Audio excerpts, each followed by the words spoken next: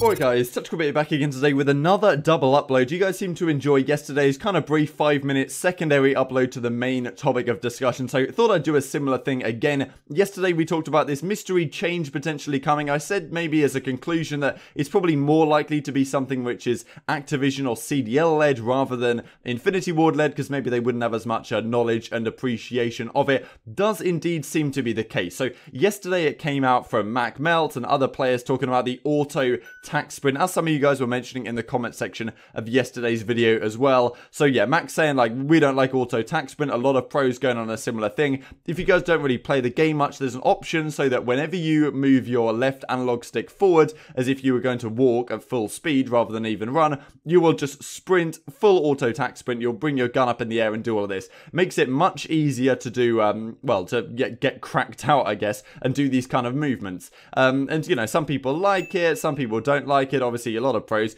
don't seem to be liking it right now and think it's a little bit too strong and makes it too easy. Then again, it does mean that you don't have to constantly button mash and you don't get arthritis when you're 35. Maybe that's also something to consider. But yeah, so Abizi and Brian Sate from Rocco were talking about it. Auto tax sprint actually shouldn't be a thing. First of all, 2 different sprint speeds shouldn't be a thing. Abizi's like, well, you know, that's not going to be fixed at this point.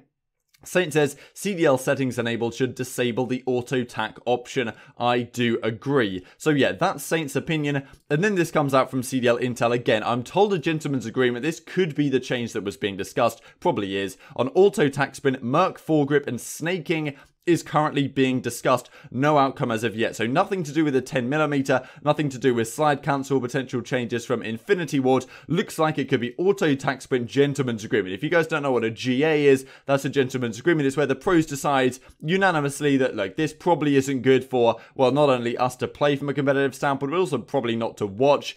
You could argue. And you know, okay, so they decide, or at least some pros are considering that this should go. Merc foregrip is the attachment on the MP5 that really tightens up your hipfire spreads. Clip from Dylan Quad right here, just to share with you guys from earlier in the year when Kenny absolutely smokes him with the MP5 in hand. Pretty insane, the hipfire on this with the Merc foregrip, just on another level, but also it was the headshot multiplier coming into play to some degree. So Merc foregrip, you know, looking like it could be on the way out. Snaking is of course an interesting one, because you know, snaking is where you lay down behind cover and then you stand up and then you like kind of crouch, lay down, stand up, crouch, lay down, and it kind of cameras the other player. You can't really see them even though they can see you, type of thing. Was really bad in Infinite Warfare, right? You guys remember the Splice team and everything went back and forth about that at the time. But at the same time, sometimes you're reloading and it's just the best thing to do, right? Crouch stand up kind of thing. So okay, I don't know how you really GA this, because if someone does it by accident or something like that, then do they forfeit the map, or you know, what happens, right? That's something to consider. But auto tac sprint is probably one of the most interesting of the 3 right here, because this is something that really does affect the game. Now,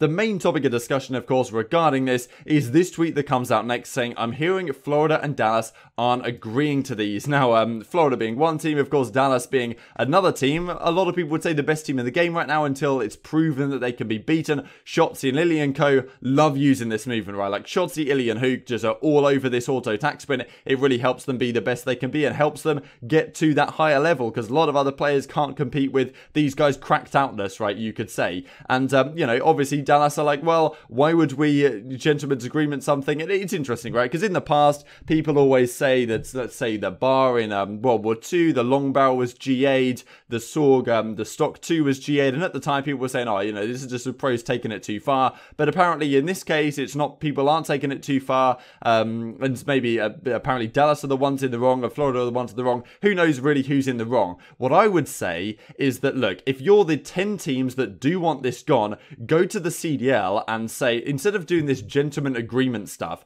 go to the CDL and say, look, 10 of the 12 teams in your league want this stuff gone. Why don't you just talk to Infinity Ward and ensure that in the CDL settings, when CDL settings are enabled in game, it bans out auto tac sprint as an option. You can't use it. It gets rid of more, you know, Merc foregrip, right? You could say that, right? So instead of having to do all this GA stuff and have to worry about it behind the scenes, and then in the CDL playlist and in amateur stuff, like, do we follow exactly what the pros are doing, or do we not do that, and what's allowed in GBs and all this kind of stuff. You need to make it consistent across the CDL. And look, if 10 of the 12 teams agree to this and the CDL say, okay, that's fair enough, that's a decent enough majority to move forward with it, then they ban this stuff in the official CDL rule set. And that really is the best way to go about it, I think, than worrying about this whole like GA and who's agreed and who hasn't agreed and all this stuff.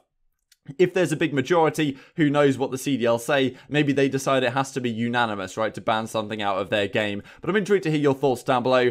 You know, it's somewhat understandable that Dallas don't want to get rid of this. Like, at the end of the day, you have to consider they're the best team in the game in this meta right now. It's not really to their benefit to do it, right? And I don't really see how it helps the viewer experience getting rid of it. And, of course, it causes issues further down the chain, as I said, CDL playlist and other things as well. So, yeah, intrigued to hear your thoughts down below. Like if you guys enjoyed the video. Subscribe if you're new. As always, I would greatly appreciate it. Thanks for watching.